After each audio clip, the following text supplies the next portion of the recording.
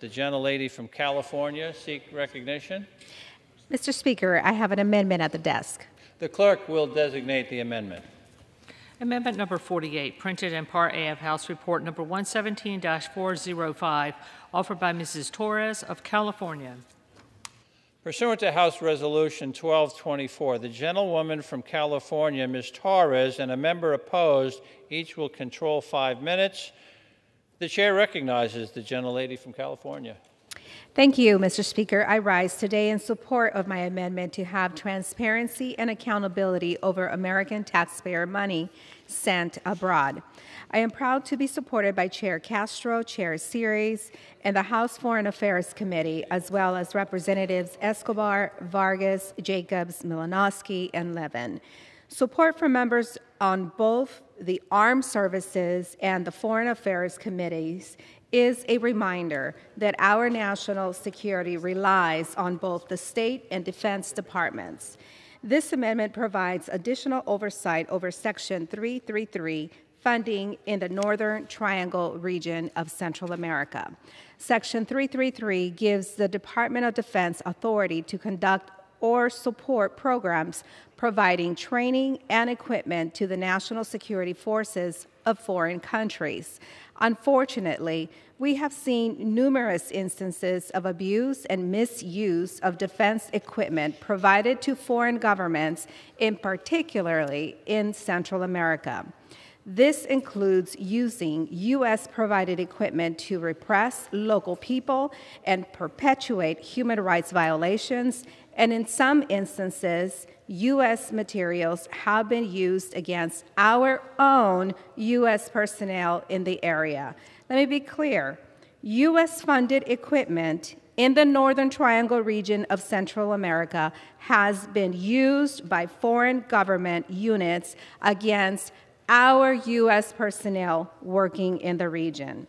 Sadly, we can't brush off these disturbing instances as being far in the past. These problems continue to happen. This year, we have seen civil society actors, journalists, and independent prosecutors and judges under attack in both El Salvador and Guatemala. In just the last few months, the president of El Salvador declared a state of exception that bypasses citizens' rights and exempts security funding from regular oversight. And in Guatemala, we have seen a concerted effort to stamp out the independent judiciary with those who dare to speak truth to power, threaten, put in jail, or force to flee in fear of their lives. The Northern Triangle region is at a pivotal moment, and in the United States, we must support efforts to build stable and prosperous communities to contribute to a more stable hemisphere and address the root causes of migration.